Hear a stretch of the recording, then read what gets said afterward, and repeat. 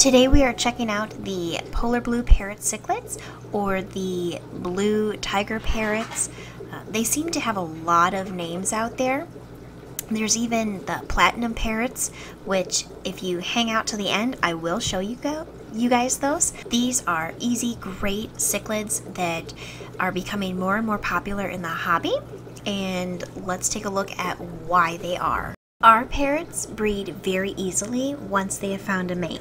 They will crank out those fry, and they continue to crank out those fry, and they are wonderful parents too.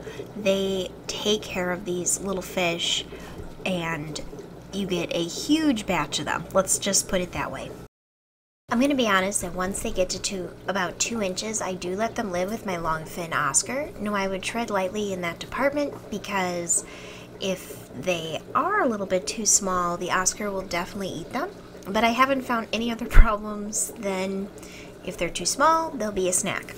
That's purely my experience, and I do keep my longfin Oscar very well fed. These cichlids love to explore, just like other species of cichlids. We have a lot of little pipes and caves for them to hide in. They explore, and these also help them breed.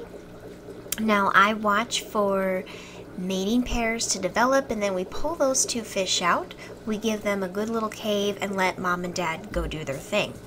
I have an all polar blue species tank, and I don't have issues or fights in there too much, but remember, these are cichlids and you will still see that behavior. Cichlids also are not going to school like a bunch of tetra or angelfish. I did say that I was going to show you the platinum parrots, and we saw these being offered at our local fish store this past weekend for $45 a piece. Now, I believe that our fish are just a leucistic fish, and that's where they've lost partial pigmentation. They're not fully albino, where they lose all of the pigmentation.